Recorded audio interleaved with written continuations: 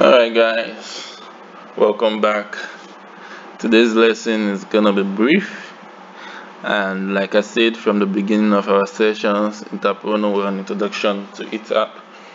Gradually we'll be dealing with all the modes in ETAP, getting to know them one by one. So far we've been on one-line diagrams, and we've also gone a little on load flow analysis. So today we'll be looking at this icon here, the system dumpster. So what is the dumpster? The dumpster is actually where anything you delete from this workspace goes to before it is permanently deleted by you. So today we'll be looking at one of the applications of the dumpster from our previous example, which was this. Now for today's lesson, we're gonna extend bus 1 to the right. And remember how to extend: you click, and then when you see this arrow, you drag. So now after extending that, we'll select from T1, lump 1, cable 1, T2, bus 4, and lump 2. So let's go. I hope it doesn't get the jam. Yeah. Then we copy, Ctrl C. Now after copying, observe it comes directly to the system dumpster. This is what I just copied.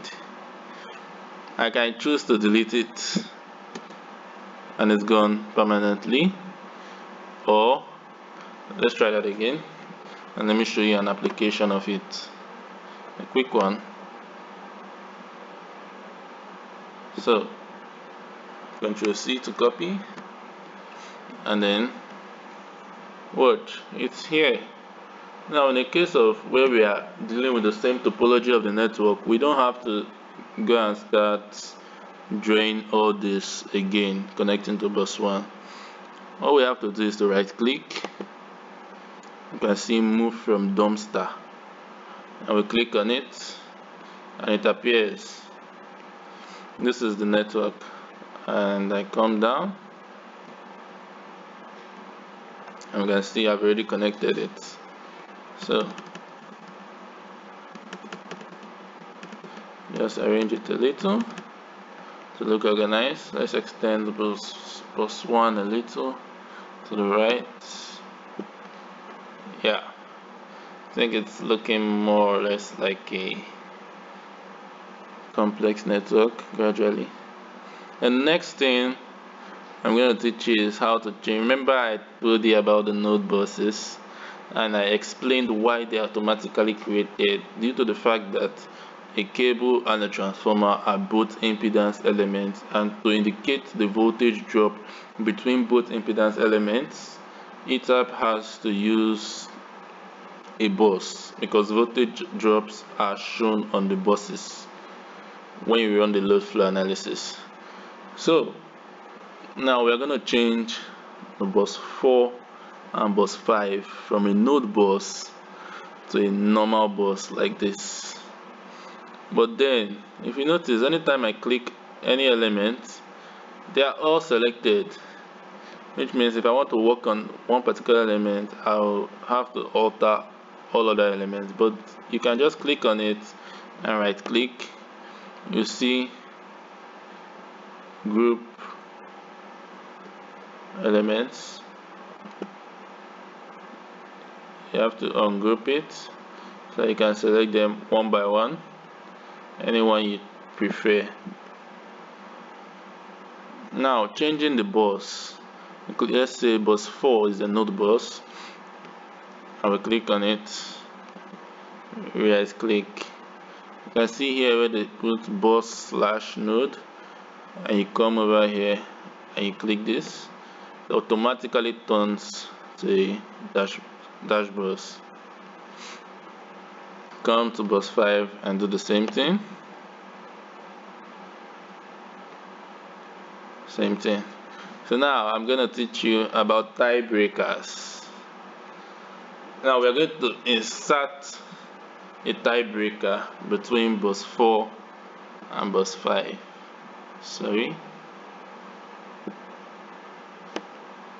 Let's extend bus 4 and 5 towards each other.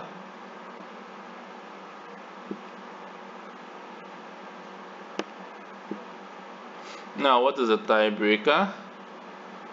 This is a low voltage circuit breaker, and then I'm going to rotate it.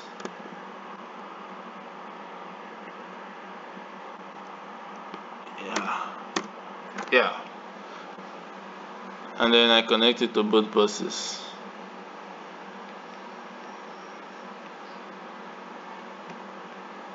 Yeah, now this here is a tiebreaker because it connects these two branches. If you observe here and here are two different branches. What connects them now is this bus that connects the two, and also this breaker, this circuit breaker. That's why it's called a tie breaker. And today's, like I said, today's lesson will be short, so that's basically all for today. In our next lesson, we are going to start getting deeper into it.